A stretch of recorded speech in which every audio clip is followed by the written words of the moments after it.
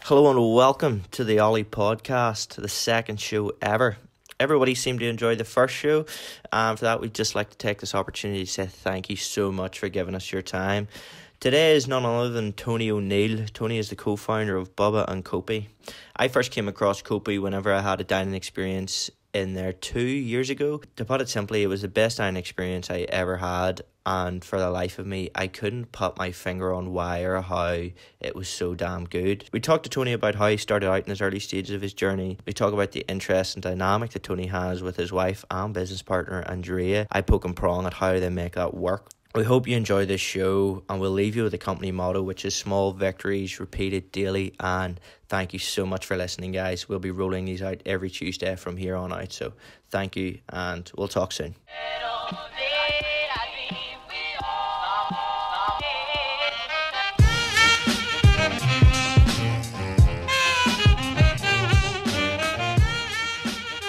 Tony, welcome to the show. How are you, sir? I'm good, Liz. How's things for yourself? I'm not too bad. Firstly, thank you very much for coming on board. If you want to give the people just a wee brief intro, who are you and what do you do? My name's Tony O'Neill. I'm a chef by trade. I've opened Coppi restaurant 8 years ago, and basically we opened Bubba 2 years ago. And I manage the day-to-day going. I'm not as much in the kitchen as I used to be these days, but more just overseeing the restaurants. Yes, mate. I've actually eaten here twice before in the last year, and both times it's been amazing. I actually haven't tried the Bubba place, but no, we'll get straight into it, mate. I kind of want to give the people a bit of a sense of your journey and what got you to this stage, and obviously it's going to be difficult. How long have you been in the industry? I started when I was 16. 16. So your 48th birthday today. 48th, Happy birthday. Thank you. So you've been in the game for a long time, obviously. Where did you start? How did you get started? I started when I left school. I was sort of not the best of students. Belfast was a very different city back then in the 80s. So I was getting into a bit of trouble, and I left school, didn't do any exams, and I sort of fell into cooking, washing dishes, helping chefs in the kitchen, and that's where my love of food came from there. Did that start in Belfast? Yeah, my first job was in the Strand on Stranmillis Road. It's now called the Jeggy Nettle. Oh, yes, yeah. So it was a good restaurant back then in the day. So it was, but there wasn't a lot of choice of good restaurants in Belfast at that time. And were you just kind of busboy, cleaning dishes, yeah, that type of thing? I went in basically helping out in the kitchen, put on dishes whenever the KPs didn't show in, and I just really took it from there. And kind of when did you start thinking, right, this could be a career, this could be something that I would do full time? Was it a natural progression, or was it maybe a bit forced, or kind of talk us through that? No, I think it was a bit forced at the start, and I sort of went in and out of different jobs, and enjoyed myself when I was young, and partied a bit.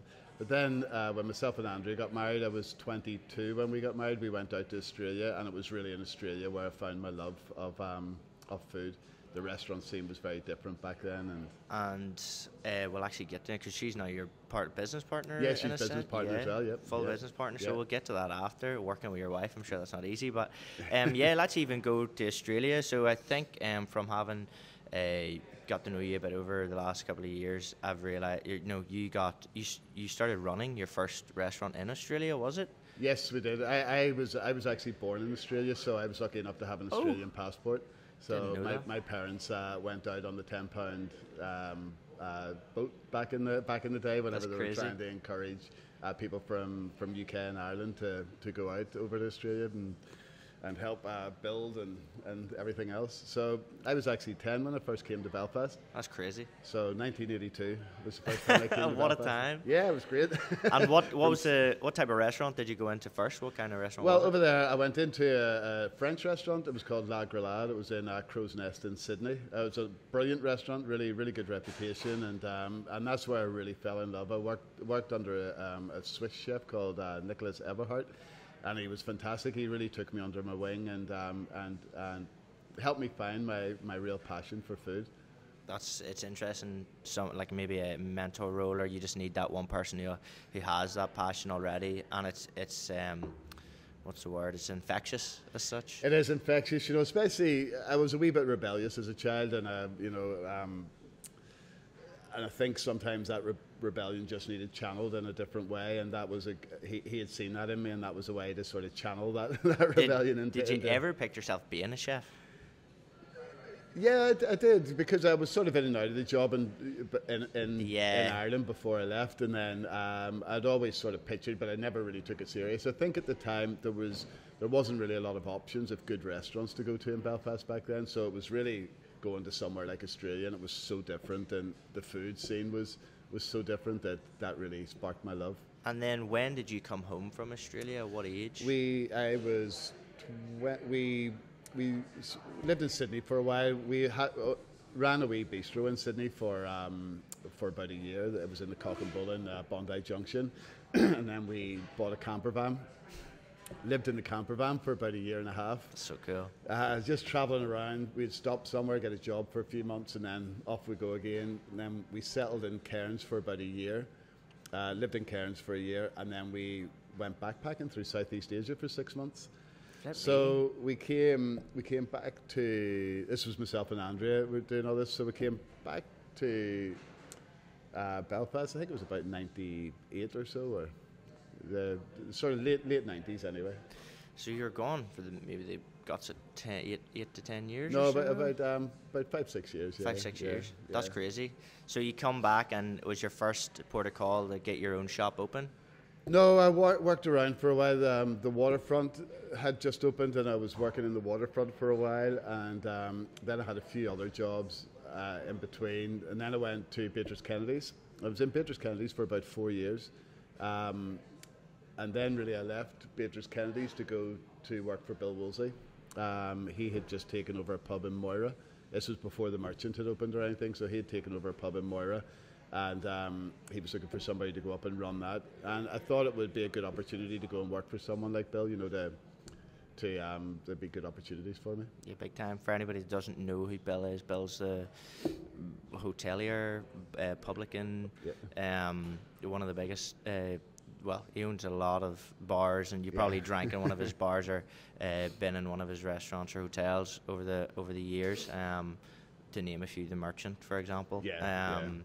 But what was it like going in and working for someone like Bill, and kind of how did that then change the direction you were going within the game? Yeah, it was really good, because I took a chance really, because I went to work in a pub, and then I had to sort of prove myself that I knew the Merchant was opening, and I knew there would be opportunities. So Bill, he ran Pretty Mary's for about 6 months or so, but then he asked me to go down to Tattoo and run Tattoo at the time on Lisburn Road. And again, I think he knew he was going to be selling tattoos, so and then it would be moving on to the Merchant from there. So it was a really good opportunity to sort of get in with somebody like that, somebody who's very, very passionate and very driven. And I had always been a chef, so I was very much focused on the food and the kitchen side of things, and where Bill sort of gave me that understanding of the whole business, the whole industry, of looking at it as a whole, which a lot of chefs don't do, so. Because they're just caught up in the kitchen and don't see the front end of it almost. Yeah. And what was like the biggest surprises what took you by surprise whenever you kind of moved into that frame of mind, whenever thinking about, well, maybe not necessarily your own kitchens at the time, but thinking about the restaurant? What was the biggest change? The biggest thing for me was that, to me, in my head, it was always food and service were the two most important things of a restaurant. They are very important, obviously, but the other thing is the ambience, the atmosphere, the feeling of the place. Bill would have always said about the heat, the light, the sound, these things that people maybe don't notice straight away or think about, but subconsciously they do, and it's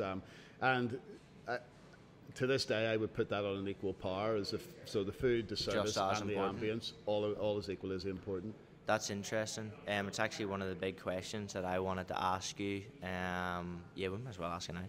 What, in your opinion, does it take to make, a really, really good dining experience? I think the actual question was, my favourite dining experience happened in this building. We're now in Coppi, for everyone watching. So, my favourite dining experience I ever had was in this restaurant. This is before I even knew you as well, so this is not a sales pitch.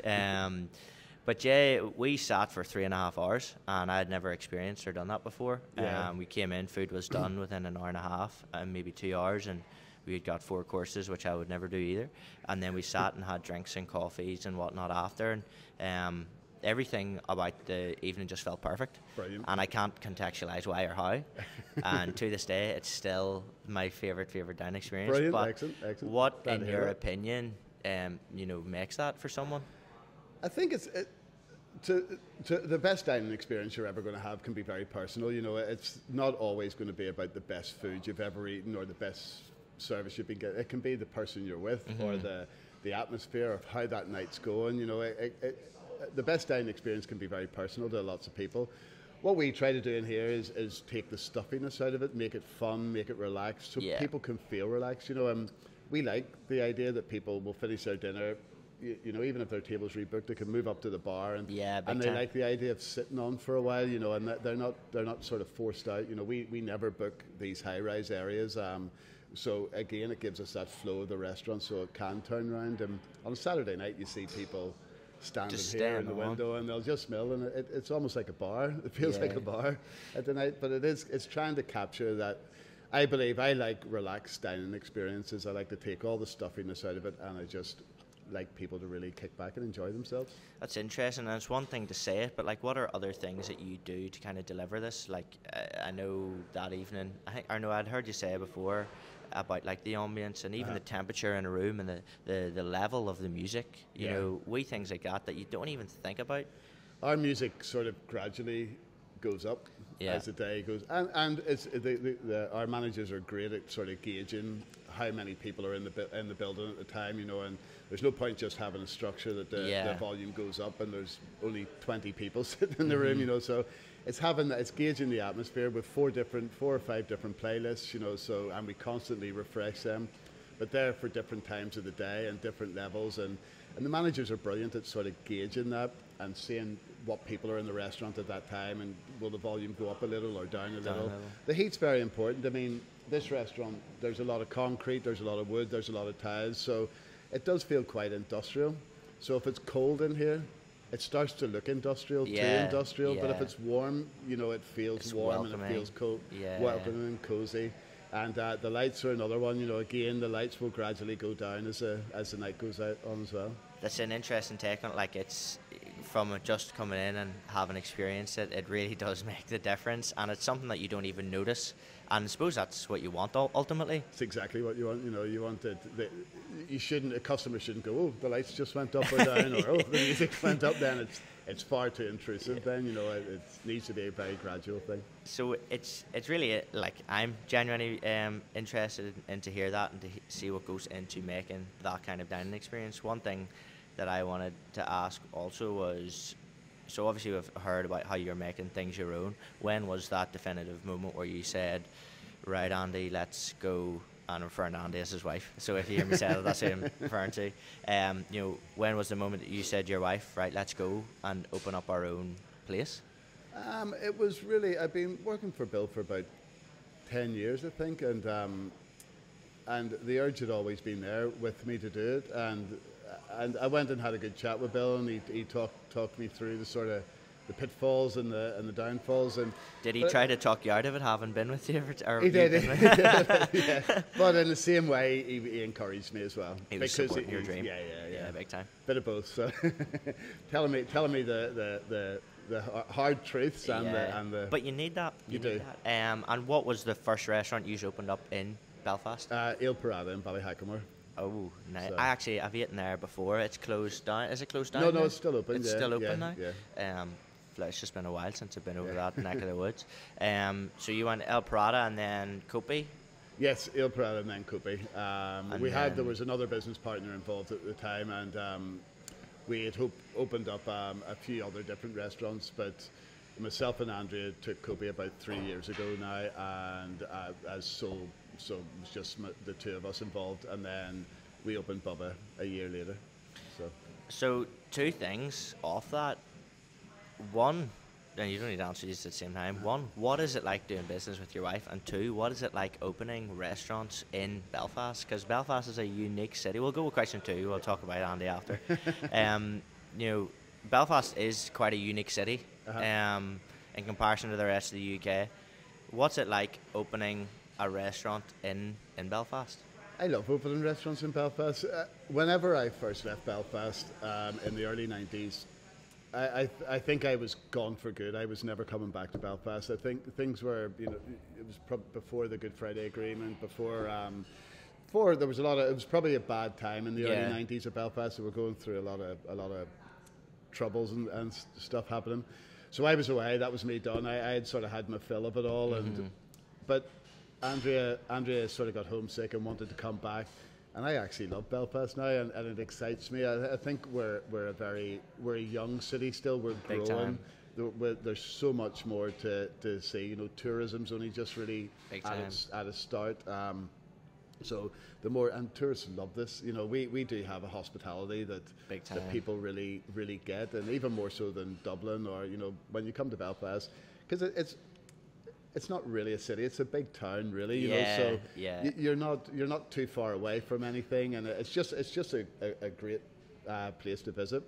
The biggest pitfall we do have is it's a weekend city, so it makes it difficult for us to trade. That sort of Mondays to Thursdays are hard but everybody wants to come out at the weekends. And big time. So that would be the difficult. But I love Belfast, and I've still got more to go in Belfast as well. There's still more I see an opportunity for. Big time, and it's kind of like it's a city under construction. If you were to come up, like the amount of cranes and stuff and the amount of buildings that are going up, and there seems, especially in the last 10 years, there seems to be a real big vibe going on right now. The likes of Bubba opening up, and there's a whole stack of eateries that have opened up that are kind of for a bit more of a tailored want and need within the food. Like, it was one of the things that I wanted to bring you to was what have been the main changes in this industry in the last kind of 10-15 years, in your opinion, or from what have you seen? I think the biggest changes are a lot of chefs have went away and come back with their new ideas and their sort of the skills that they've learned from being abroad, and I just think the restaurant scene's phenomenal over here. I really do. I think it's hard pushed to get a bad meal in Belfast. There's so many good restaurants, and there's great camaraderie between the guys in all the restaurants, and I just think there's still a way to go, but I just think we compete and we punch well above our weight as with any city in the UK. And is there any kind of, because it is such a small kind of ecosystem of businesses, is there any like negative competition, or is it everybody's kind of in it for the greater good? I think it's quite positive. Obviously there's competition, but there's not negative competition. I think everybody sees the greater good that Belfast is. It's at the start of a journey. For me personally, I think it's at the start of a journey, and it's got a long way to go. And it's, the Cathedral Quarter, you only have to look at the Cathedral Quarter 10 years ago. Big time. It was a very, very different place, to what it is now, like. Yeah, you had Nick's Warehouse was the only one here for a long time. Then Bill opened the Merchant Hotel, and it sort of changed the landscape around here. And now look at the pubs everywhere. Yeah, anyone I talk to, anybody that's even came to Belfast, even if it was for something as trivial as a stag do, or even if it was a weekend away with their partners or whatever, like everybody loves it, and it's the people as well. Like if you meet anybody from Northern Ireland, they're going to leave a lasting impression on you. And we actually just got the purple flag status as well for the city, which means it's recognised as a worldwide safe city to come to, which is brilliant. Who would have thought that? I know the irony of it all. But no, a couple of minutes ago, I'd said about what is it like doing business with your better half, let's say. So you and Andrea have been together a long time, but working together for a long time as well. What's that like, kind of, having your wife and your business partner being the same person? I love it. It works for us. I know it doesn't work for everybody, but it really does work for us. I mean, we're married 26 years this year, so it's... Congrats. Thank you. So it just works for us. We've got two very different set of skill sets, and we bounce off each other.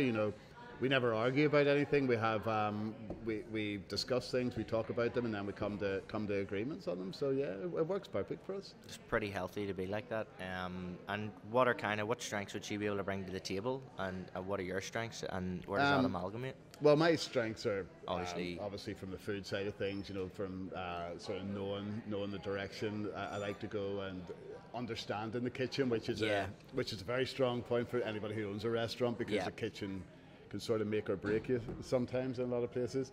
Andrea very much brings.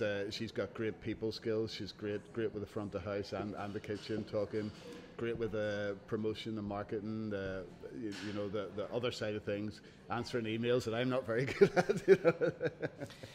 Do you reckon as a team it's much easier to kind of stay motivated and stay driven when you're doing that together? Yeah, 100%. And like having that shared dream as well, I would say, really helps both of you stay It does. It keeps you positive, because we do have the same passions and the same ideas of where we want to take the company and where we want to go with it. So that's interesting. So for everybody out there that's saying they can't stand their wife, this guy works and lives with his wife 24/7. So one thing I wanted to ask you, so you've been in the game for a long time, a very long time. What I want to make this succinct. How do you keep it fresh? Like, how do you keep it exciting for yourself? Travel's a big thing for me. Travel? Yeah, we travel a lot. On Saturday we're going to Marrakesh for 5 days. It's a lovely place. So it's just I'll bring back. I'll make contact with the guys who sell the spices. We'll buy tagines for Bubba, because Bubba has that real Middle Eastern, Mediterranean, North African sort of influence to the food. So we'll go in there and I'll make contact with somebody where I can buy spices from direct. I've already got somebody in Istanbul that we went to last year, but it gives us that connection, and that's awesome. What the real food is about. We're going to Nashville in March, and last year we do have a new idea for a project that we really want to go to. My passion, I really love Southeast Asian food, and that's sort of our next step of what we want to roll out a restaurant. And we're travelled around Southeast Asia for 3.5 weeks last year, just getting the inspiration for it. I think I seen the photos. It looked epic. And is that generally where you gather your inspiration from? Yeah, 100%. Even every 6 weeks we'll jump on a flight to London. Because London's got everything. It's vibrant. It's and just keeps you fresh. You go around a couple of restaurants. Myself and Andrew are big into our fitness. We do look after ourselves well, but so we'll go for a weekend. We'll go to London for 3 days and just eat solidly for. I suppose it's a cool way, because you're essentially just epitomising what it is that you're doing. Like it's a part of your life, to go and travel and to eat and to kind of eat your way around places. Yeah, it's something that I'm yet to really latch on to. I'm like a basic guy. If I see a bagel joint, that's me. Yeah. I'm all over it. But no, the big question we ask everyone, Tony, is what is your version of success and how do you define it? And we've had so many varied answers, and I'd be really interested to hear what your response is. So in as little words as possible, try to define success to you. I would say for getting there. My success for me is balance in life, and it's a work-life balance that maybe, especially when I was a chef, I would have probably been working 70 hours a week and pushing, because I did have a goal and I wanted to achieve that 70 plus hours every week. That's so crazy. That would have had a pressure on myself and Andrea in the early days. My success then was probably to own a restaurant. My success now is about balance. I've got a 20-year-old daughter and an 18-year-old son. I've got a great work-life balance. I can travel. I've got a great team in here who'll deliver the restaurant for us and who have been with us a long time. And really, that's how I measure success. I've got a good balance between my work. I'm still very, very passionate about what I do in the restaurants, and I've got a great family life balance. Yeah, that's a really interesting take. We've had someone on that was somewhat similar, and it was all about balance, and that's something that I'm kind of in the period of my life, and I have no understanding of what that when is. When you're young, you don't, I think, because I was the same age. To me, it was work, and yes, I always had aspirations, and I always wanted to own my own restaurant. And probably when I was younger, I thought it was all about, I'm going to open a restaurant, I'm going to make a fortune, I'm going to be rich, and that sort of changes as you get older, where your passion is driven by something very, very different, whether it's your passion in your work, for me, in my work, in the restaurant, in the food, in the service, and in my home life, that's the passions the balance that I like. That's awesome, and like obviously it's kind of been a big developmental thing as well. Whenever you started out, you a goal was to get the restaurant open, and then it's interesting to see how that's changed over the years. But you said one thing that really struck with me was about getting the team in here, and I would say that having that team has been one of the bigger things to deliver getting balance. Yeah. But one thing that I know I can relate to us, like we don't have that at all anymore because we're a small business, so everybody's doing everything. But at what point did you realise, right, I do need a team to scale this, and I do need a team if I am to live the life that I want? Yeah, I sort of realised it quite early on, from opening the Parada. I was still doing a little bit of work for Bill at the time, so he had asked me to stay on for a while. So whenever I was working in the Parada, and I had to put a team in place, and it just got me thinking, that I never wanted to build restaurants about me or around my name I wanted to build restaurants that were standalone. Yeah. Coppi was Coppi. It wasn't because I was standing in the kitchen 7 nights a week, or Andrea was out on the floor. They were just really about a restaurant to come to, and a good restaurant in its own right. I think early on that's when I sort of discovered, if you've got the right team in place who will deliver that for you, And in this game, which is so service driven, yes, your product needs to be epic as well, but it's so service driven. So like, how do you communicate that to a team? Like, how do you communicate your dream and your vision for the restaurant to someone else? We're here every day, so we're talking every day, and we're very honest. We're very we won't. Nobody ever shouts in here. The days of screaming chefs and all that, they're all gone. But we're very honest with each other. Our staff can come and say to us, listen, I didn't like this, or I didn't like that, or we'll say the same, vice versa. So we learn off each other as we grow. We have weekly meetings every week where we sit down for an hour and a half, and with all the managers, and just go through everything. So not the trivial things, but the things that make the difference. And then we're all on the same page from that. I think that an hour and a half meeting every week is just a good way to get everybody on the same page. And did you struggle with that initially? Like, I know for me, I find it difficult to communicate a dream that I have or a vision that I have. Like, did you struggle with that as well, or do you still struggle with it? Yeah, it took ages to really get it. The thing is, it's all about communication. It's about open, honest communication. And because if I walk in here at night and the lights are too bright, I'm not going to go away and mumble about it, or I'm going to say to the manager, they're too bright, turn them down. It's as simple as that. I'm not going to get annoyed about it. I'm not going to get, but it's just. But it's difficult to create an environment where open honesty is a common thing.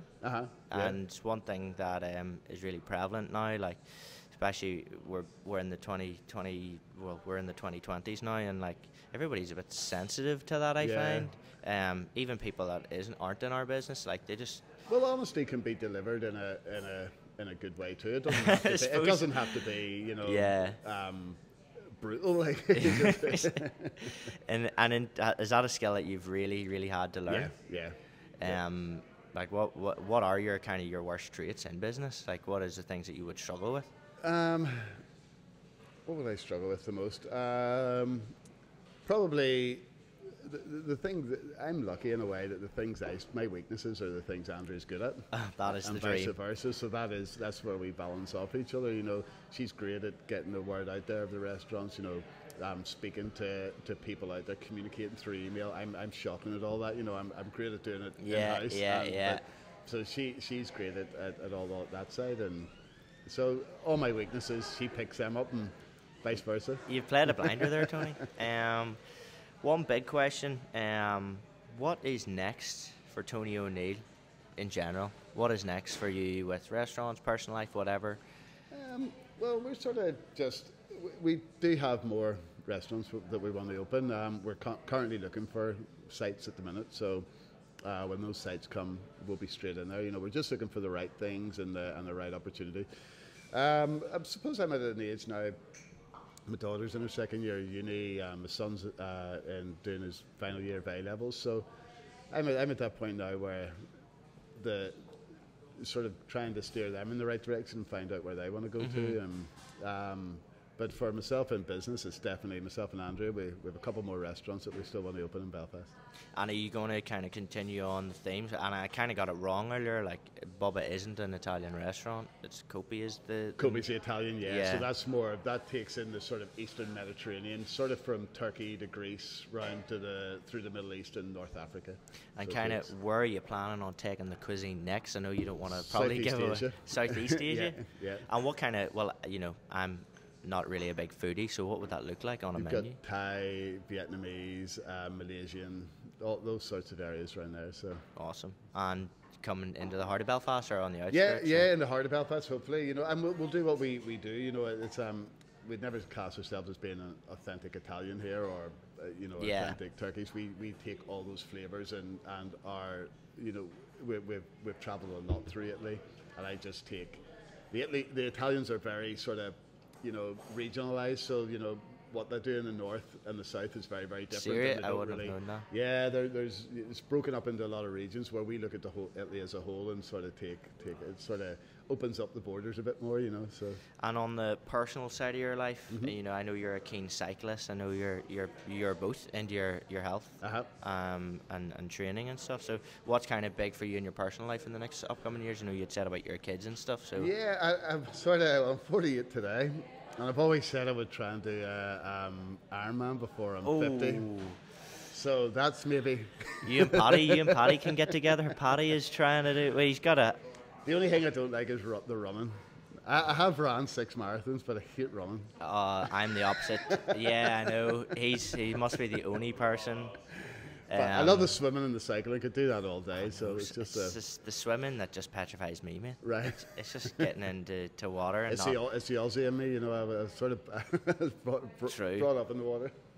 So you want to get a triathlon or an Ironman? What age? Well, I might do. Well, before I'm 50, I've always sort of said the goal. I might do a half one next year, and then, or this year maybe, and then. Paddy's got a wee half one in Sweden. Right. Oh yeah. Well,